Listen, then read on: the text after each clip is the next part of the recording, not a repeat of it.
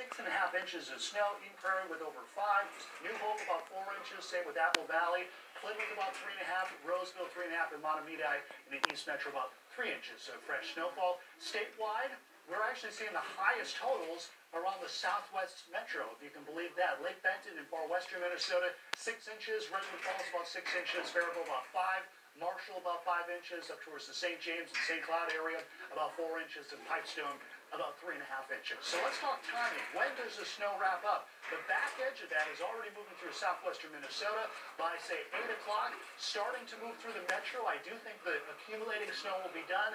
Couple hours after that, the road should be a whole lot better. By the time we head into 11 o'clock, most of the snow wraps up over most of Minnesota, with the exception of the Iron Range and the Arrowhead, and eventually wrapping up for all of us just after midnight tonight. So how much additional snow could we be looking at? Well, on top of what we've already seen so far, we could easily pick up an additional 1 to 3 inches of snow in the metro, parts of Wisconsin where the snow is really just starting to get going, about 3 to 5 inches. And again, west of the metro, maybe an inch or two of snowfall. And the good news again with this is too, temperatures are going to warm up as we head into tomorrow. Maybe just a degree or two warmer than freezing for some of us, but I think many of us will be back in the lower 40s for highs, maybe a stray shower early on, but nice day to wrap up any snow shoveling.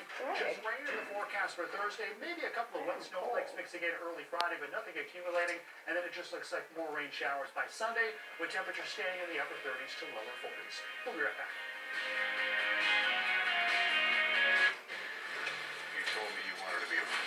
For the voiceless. Is that what this is about? Yeah, definitely. Are you rehabilitated? It made me want to obey the law and be a better person.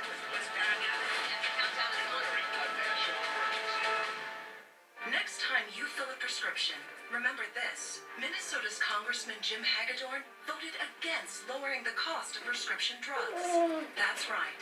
Hagedorn voted against the bipartisan bill and protected his drug and insurance industry donors instead.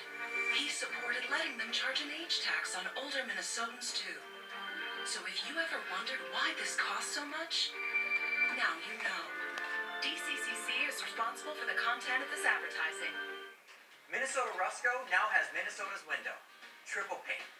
Triple pane windows offer the best in energy efficiency and make a nice difference in noise reduction as well. Call or go online now and get 65% off all labor, 18 months interest-free financing, and we'll upgrade every window you purchase to triple pane at no additional cost to you. We've got you, Minnesota, and now we've got your Minnesota windows too. Minnesota Rusco since 1955.